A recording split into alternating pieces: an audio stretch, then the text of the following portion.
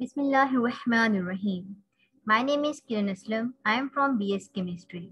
Today I am going to tell you about the manufacturing of SLS and SLES. So first we will talk about the manufacturing of SLS. What is SLS? SLS is sodium lauryl sulfate. Its chemical formula is C12H25SO4 and Na. It is also called sodium dodecyl sulfate.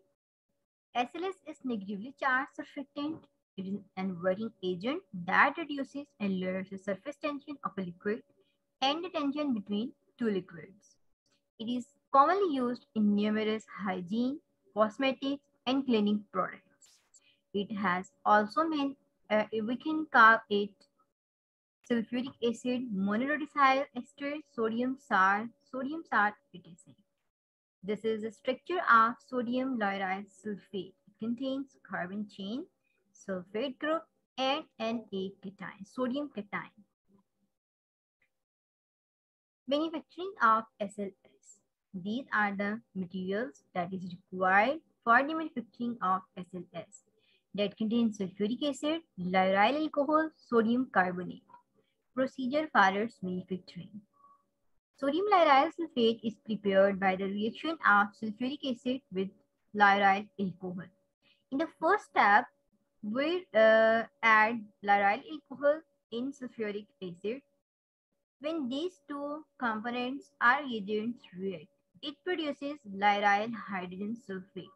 When we treat lauryl hydrogen sulfate with sodium carbonate, it produces sodium lauryl sulfate, as we can see in this reaction.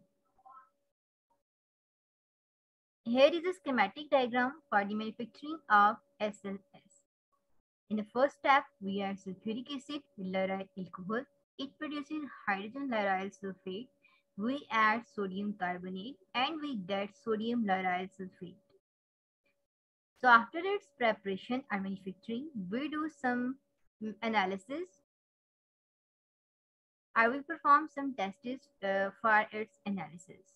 The first is description. White or pale yellow powder and crystals will be formed. Solubility, they are freely soluble in water and it forms a solution that is partly soluble in ethanol. Third one is identification. That consists of physical characteristics and color reaction. Physical characteristics. Take about 0.25 gram of sample in glass topper test tube and add 25 ml of water. When we will shake it, it will produce plenty of foam. Second is color reaction. The reagents required for the color reaction identifications are methylene blue, sulfuric acid, 1 molar dichloromethane. Procedure for color reaction identification. In clean conical flask, take 0.1 ml of the solution prepared for identification. For example, SLS. Add about 0.1 ml of 0.1% weight by volume solution of methylene blue mix and add 2 ml of 1 molar sulfuric acid. Add 2 ml of dichloromethane and shake it. The dichloromethane layer is intensely blue.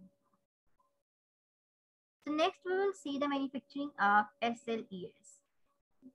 What is SLES? Sodium laureth sulfate. It is an accepted contraction of sodium lauryl ether sulfate, also called sodium alkyl ether sulfate.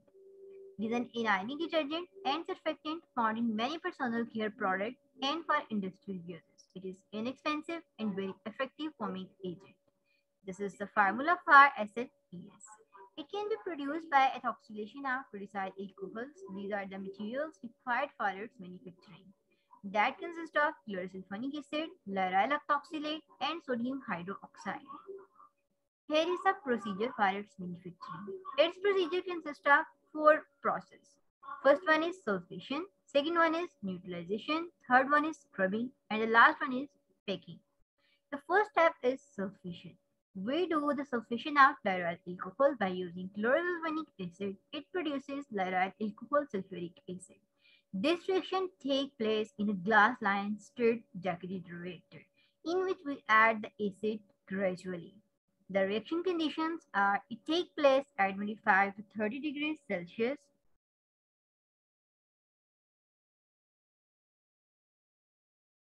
It takes place at 25 to 30 degrees Celsius in a vacuum over about a period of 2.5 hours.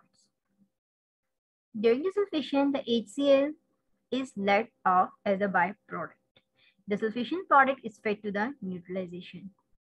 In the neutralization, we treat the sulfation product with 50% by weight caustic soda solution along with processed water for adjusting its active component.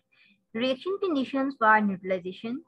It carried out at a room temperature below 45 degrees Celsius and it generates 70% by weight sodium lauryl ether sulfate.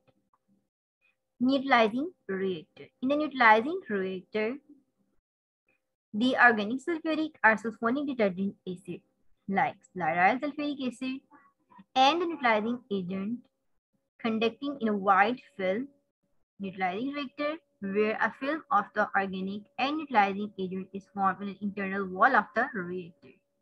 During this reaction, the heat is generated. The heat generated is removed by evaporation of water to maintain a desirable temperature for the neutralization. So this is the reaction for neutralization in which we treat a sulfation product with sodium hydroxide that neutralize it. Next is a scrubbing chamber. The HCl evolved during the sulfonation is fed to a scrubber where it is absorbed in processed water and generates 33% by weight hydrochloric acid solution. The last one is packaging. SLES is packed in drums and then sent to the warehouses at the facilities outside weighted limits to be stored. SLES mixing and dilution. The product RSLES that we obtain by the above procedure is 70% concentrated. Because of its some physical properties, we can't use it because it is difficult to handle and so it should be diluted below 27% before using it in the process. So for its dilution, the innovative SLES mixing and dilution unit designed by Tapflow enables an immediate and continuous preparation of a less concentrated SLES solution. So the design and material for that unit. It contains pumps, progressive cavity pump for 70% SLES solution field, centrifugal pump for mixing SLES with water and pumping the solution. Control and automation, control unit including PLC, pressure transmitters, temperature transmitters, frequency inverters, flow meters, and valves with dedicated control system. It consists of piping, frame, technical data about that unit. Its flow rate is up to 30 meter cube per hour. Its discharge pressure is up to 6 per gram and its concentration that we obtain is 0 to 27%. So in this way, we dilute the concentrated SLES. So this is a schematic diagram. The first step is sulfation, in which we add ethoxylate plus chlorosulfonic acid for about 2.5 hours. And we give the temperature of 25 to 30 degrees Celsius. The next is neutralizing chamber, in which we add the caustic soda and processed water. Third one is scrubber. And the last one is packaging, in which we pack it in drums. So here now we will see how we can distinguish between NMRs, SLES and SLS. We can distinguish between both of them by using NMR spectra. The SLES is sodium lauryl ether sulfate. It contains an ether group, while sodium lauryl sulfate doesn't. So they both will produce different peaks in NMR. So we can distinguish between them by using NMR spectra. We can also distinguish between them by using chroma value. What is chroma? Chroma is the purity of a color. Chroma is the saturation of a color. Greater the value of chroma, the more intense the color is. This is for SLS and this is for SLES. This is dorsal handle and this is volar for rearm. The chroma value for SLS is greater, so it shows more intense color as compared to SLES.